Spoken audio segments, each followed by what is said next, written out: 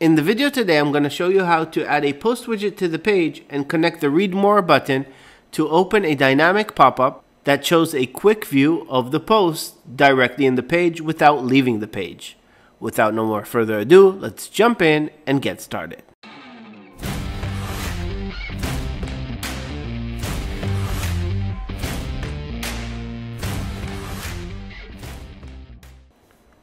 To get started, I'm going to search for a post widget inside of the widget pane and drag and drop that to my Elementor canvas.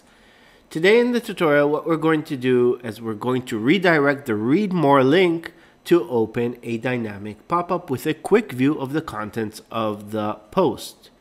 This can work with posts, with products, and whatever you need. So we're just going to show one use case, but take in mind that it can work with any post widget and any products widget. The first step is going to be to set our query inside of our post widget over here. And I'm going to use a custom post type, but you can use a regular post type that depends on your use case. Just in my website, I have all of these cocktails, and what I want to do is open a quick view once you click the Read More. Let's set our grid to show only 6 items at a time so we don't have too much scrolling over here. And we can jump into the interesting part, which is actually telling this button over here that instead of opening a post link and redirecting to a new page, we want to stay on this page and open a dynamic pop-up. Under here, it's going to say this option works with dynamic post pop-up widget. Please put the widget to the page. So let's go into the widget pane and search for dynamic post pop-up. Drag and drop that under our post widget. And the first setting over here is choose template. Now in my use case, I haven't created the template yet because I wanted to show you guys step by step how to do this. Let's jump into the dashboard. And over here, I'm going to go into templates, theme builder, which requires, of course, a license with Elementor Pro. You're not going to have this option if you don't have Elementor Pro. Over here, we're going to click single post and click the plus, or single product and click the plus. So that depends on your use case, if you're opening a pop-up to show a post, or if you're opening a pop-up to show a product. Those are two separate use cases. Just remember that if you're using this for WooCommerce, you're going to want to choose the option for single product. Over here, Elementor suggests all sorts of predefined templates. In our use case, we're not going to use those, so I'm going to click close, and we can start designing the layout of our pop-up over here with all the different elements. Now, I'm going to keep this pretty simple, but take in mind that you can put anything that you want inside. So I'm just going to add a featured image.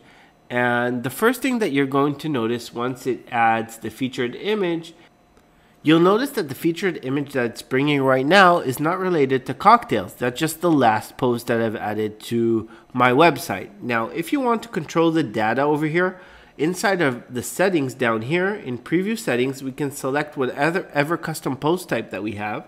And we can select also one of these over here. So for example, I'm going to search for TIPP, and that's going to bring that specific item. And I'm going to click apply and preview, and that's just going to refresh the data over here to make sure that whatever we're designing, we're going to see the real data that's going to show at the end inside of our design.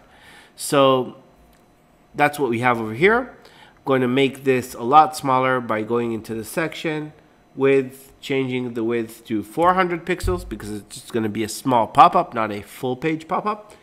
And this image over here, we can change the width to 100%. We can start playing around with the height and object fit to cover, just so that fits a little bit nicer inside of the image over here, the placeholder. Let's add a little bit more elements. So I'm just going to add the post title over here, and I'm going to jump into style, change that to black, jump back into the widgets pane.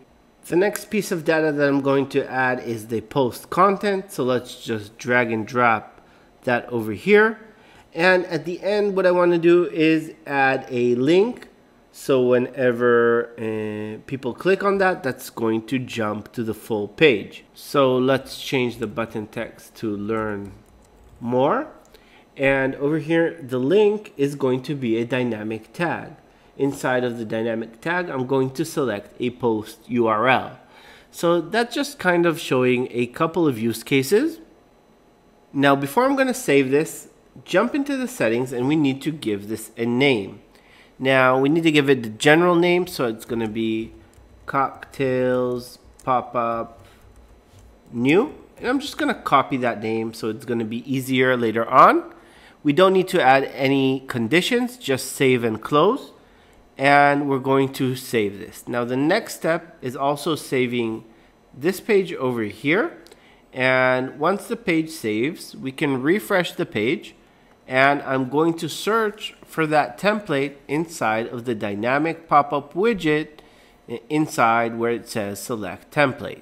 Let's scroll down the page to the dynamic pop-up widget, click on that, and over here in choose template, I'm going to search for the pop-up that we've just created.